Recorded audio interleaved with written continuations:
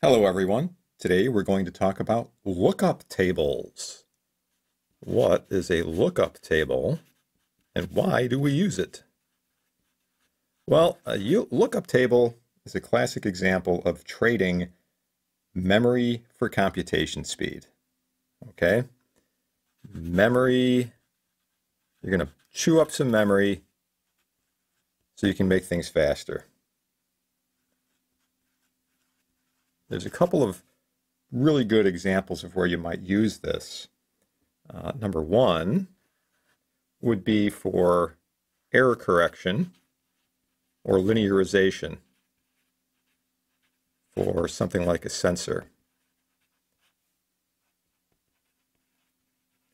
Sensors are not perfect. We would like them to be, but no such luck.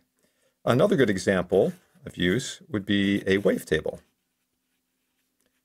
Matter of fact, at the end of the lab manual, the accompanying lab manual, there is an exercise using a wavetable to create arbitrary wave shapes, a direct digital synthesis, simple example of a direct digital synthesis waveform generator. Okay, so let's take a look, number one, at our first problem with a sensor. So I'm going to make a little sort of idealized map out here for our sensor. Let's say we have a temperature sensor. So here's our temperature. And over here is the output value of the sensor. Now, ideally, we're going to get a perfect straight line out of this thing. In other words, something that looks like that. Okay? Now, just to keep things simple, let's say that we have an 8-bit sensor, so it's an unsigned character, a single byte. So that's going to be values from 0 to 255, right? So we're just going to say this is 8 bits. So it varies from 0 to 255. Right, a single unsigned character. And just to keep things on the simple side, let's say that 1 millivolt of temperature change turns into 1 Fahrenheit degree. So if I measure out of here, 25 millivolts, then I know it's 25 degrees Fahrenheit. Okay, so that's sort of the idealization. The reality is not so convenient. You might get something that looks like this in the real world. Now, what is this telling you? Well, just to grab a number, let's say we had 100 degrees out here. So what I would expect in my perfect sensor is to get 100 millivolts.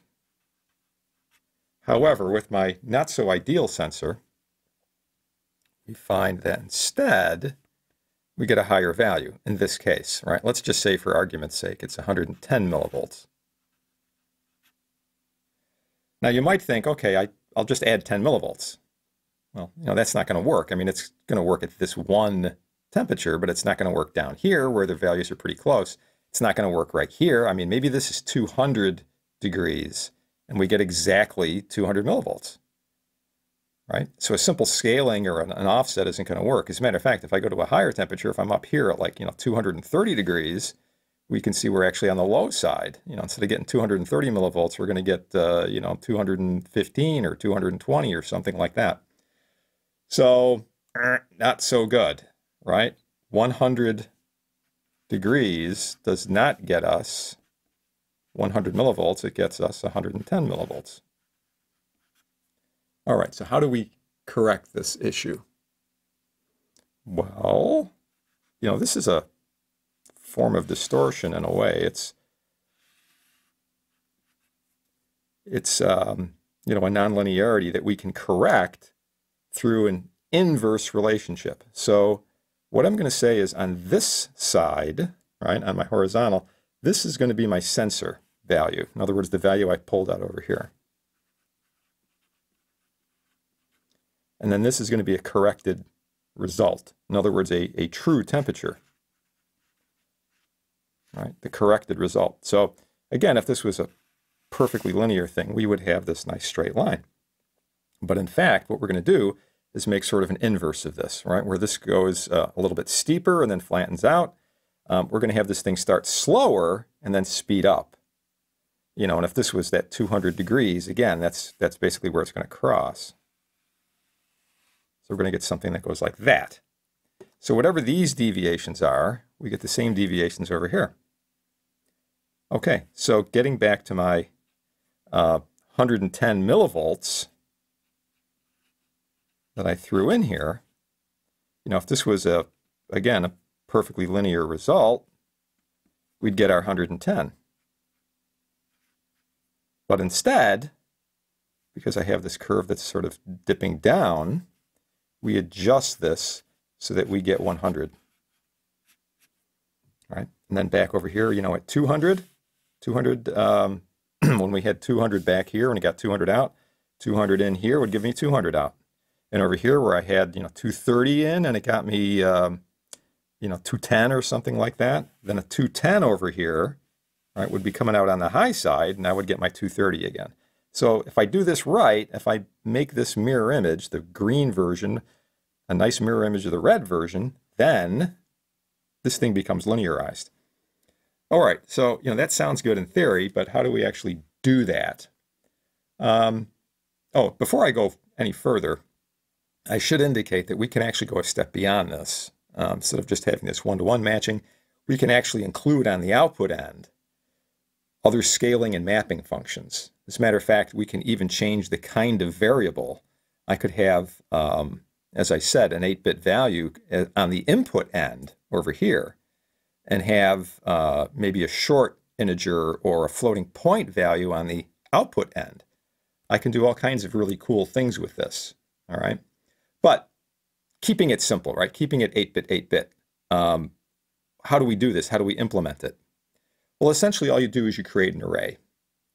And every element in the array corresponds, in this case, to the green set of values, where the index is the sensor value, right? So I put in a temperature of 100 degrees. I get out this numeric value from my digital analog, my analog to digital converter. I get out the value 110, right, representing 110 millivolts.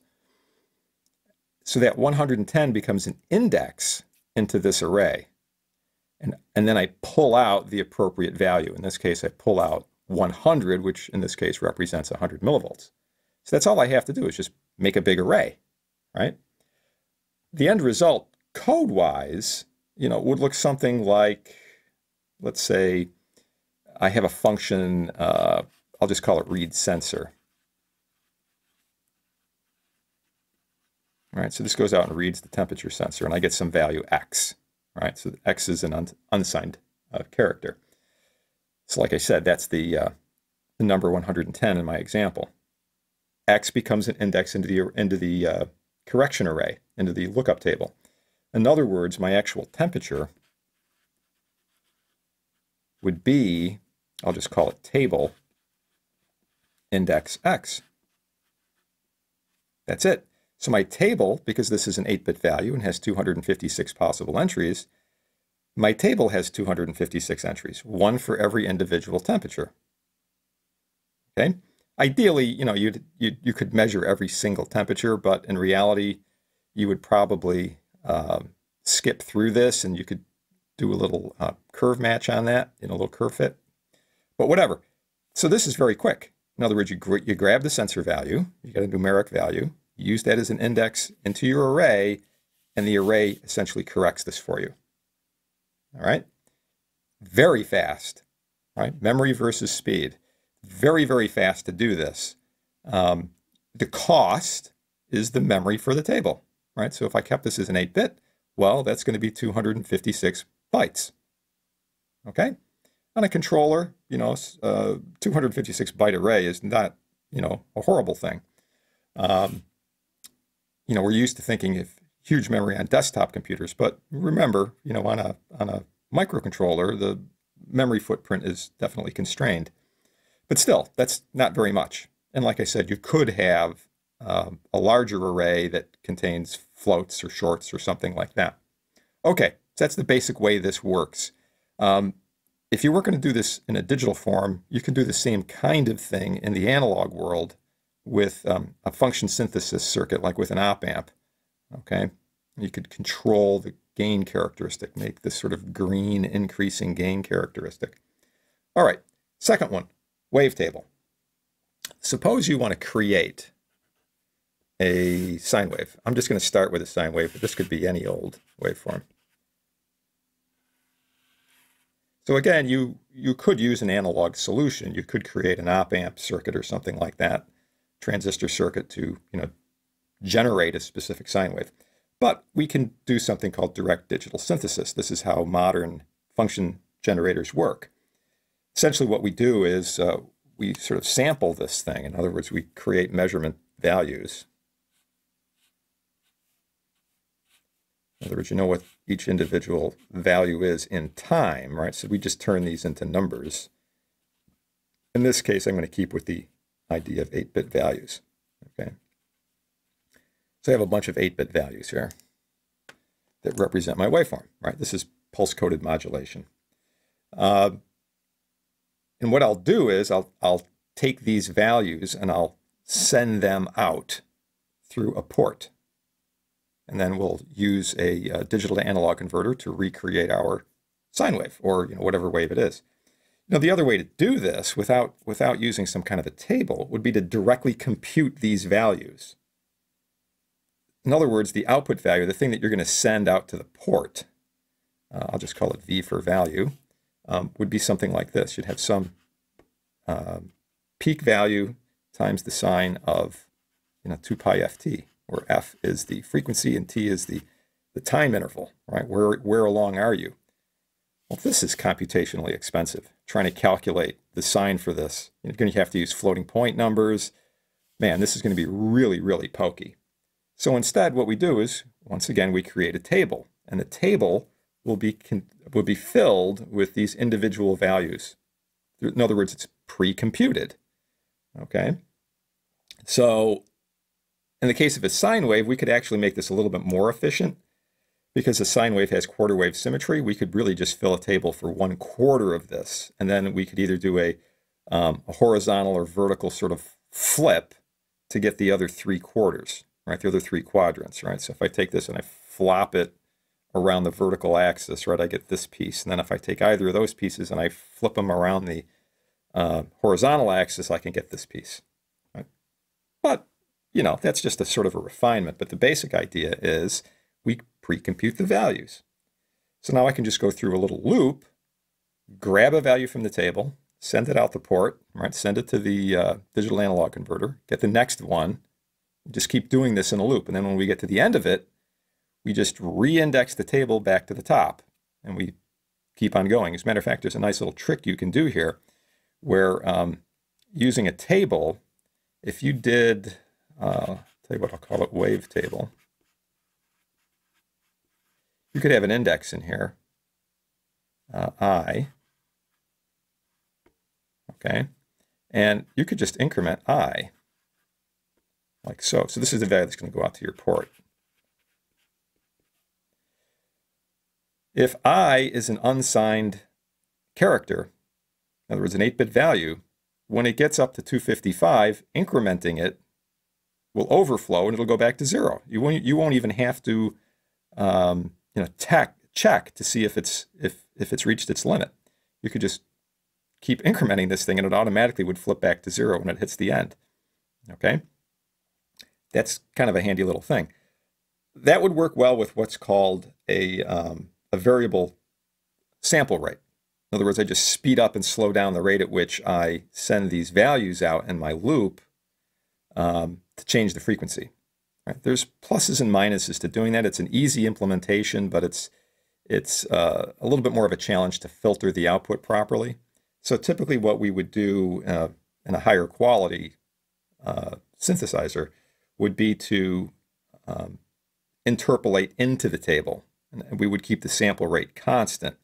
And if we came up with an instant in time that was here, well, I have 2 adjacent points. as long as the table is filled with a sufficient number of things, we could do a quick interpolation there and get a true value. So I would just sort of skip through this thing repeatedly. It's a little bit more overhead, but there are, like I said, certain advantages to doing that. And here's one really cool thing. You can have an arbitrary wave. You're not stuck with sine waves. You could, and you're not even stuck with triangles and squares. You could do all kinds of weird stuff. You could, maybe you're trying to check something to see how it handles, noise or spike or something like that. So you could have a waveform that's, sort of a sine wave, but has a, nasty like spike in it, like this. How do you generate that with an analog circuit? Well, that's a little bit of a challenge. Here, all you have to do is just, figure out what you want. You do your computations for the waveform, and that's what you use for your wavetable.